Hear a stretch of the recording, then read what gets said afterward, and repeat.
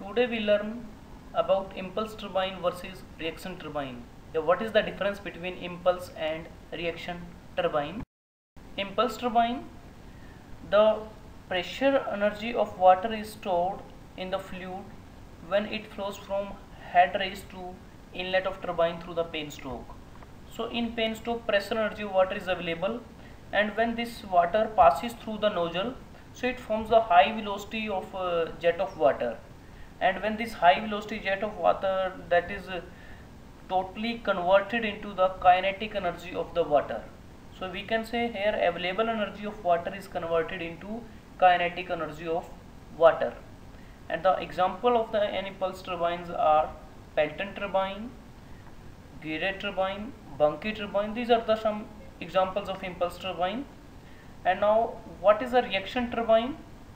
So in reaction turbine, both pressure and kinetic energy, these are available at the inlet of turbine, and when this pressure plus kinetic energy supplied to the runner, and when it passes on the moving blade, so then the both energy available at the inlet, that is converted into, there is some partially change in kinetic and pressure energy. Both the energies are decreases, but at the outlet here we can say the velocity head is maximum than the pressure head.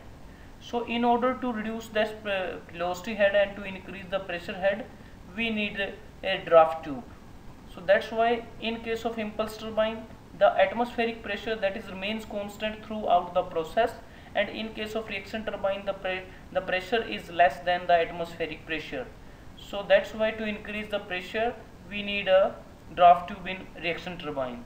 And the example of the reaction turbines are Francis turbine and Kaplan turbine. These are the example of reaction turbine. Subscribe to get more updates and Universe 22. You may like, share and comment. Give suggestions if required. Thank you. Have a nice day.